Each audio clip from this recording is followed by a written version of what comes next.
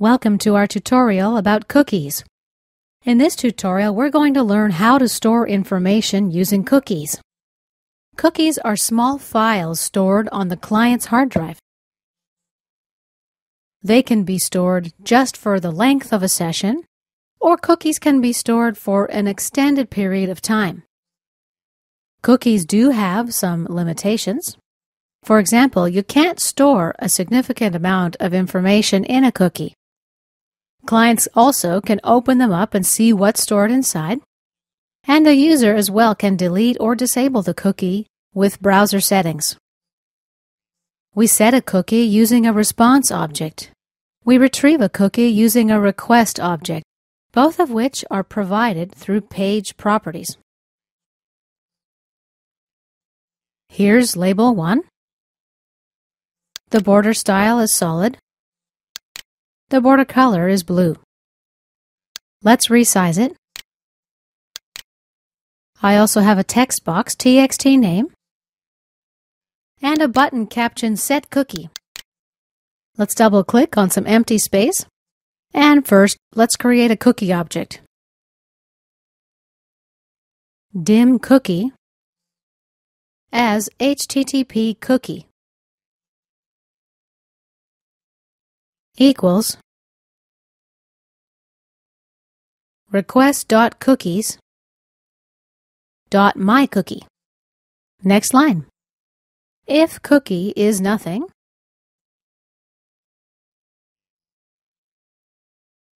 then else.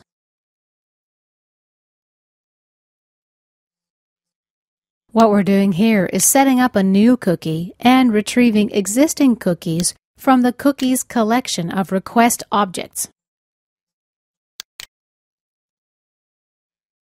If the cookie can't be found, lbl1.text will be equal to something like welcome new user.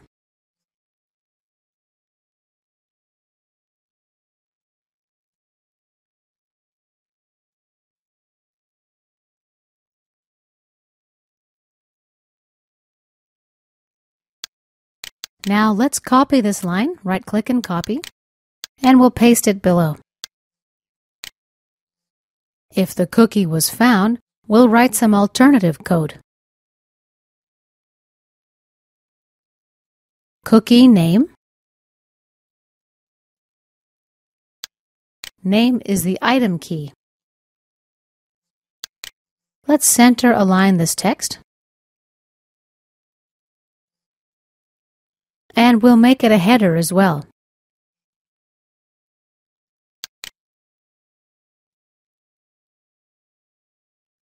The HTML attributes that I'm typing here will align and determine the size of the text.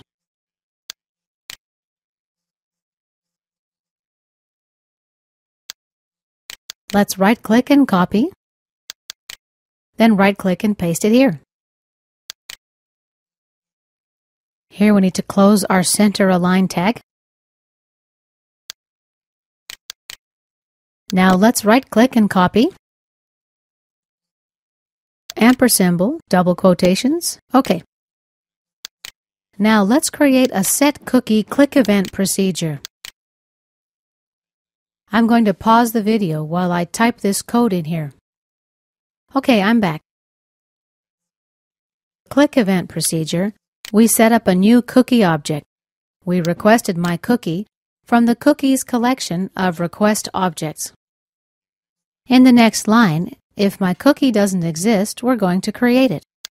In the subsequent line, we set the value to be retrieved from the text box txt name. We use the string name as the item key. In this line, we set the expiration date for 60 days from now. Lastly, we added the cookie to the cookies collection of response objects. Now let's test our program.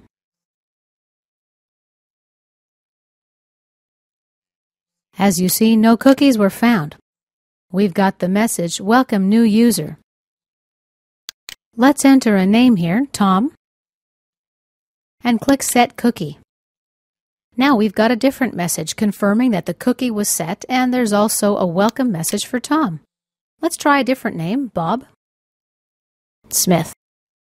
Set cookie, and we see a welcome message for Bob Smith. Let's return to our program, and let's open the cookie file. Cookie files are stored in the temporary Internet files for Internet Explorer. Here's the name of our cookie, my cookie, the value that we placed in it, and then the item name. Next, let's see how we can kill the existing cookie. Let's drag in another button. We'll caption it, "Remove a cookie."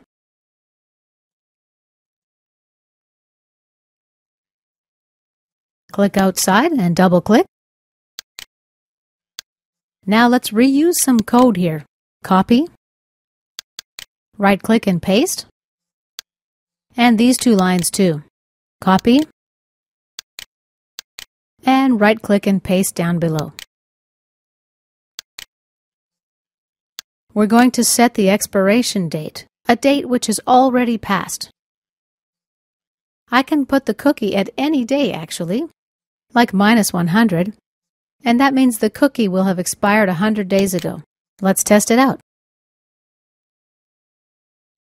Welcome, Bob Smith. Now let's type something else. Set cookie. Now when I refresh the browser, the cookie was killed. Welcome new user is displayed. And this concludes our tutorial on cookies.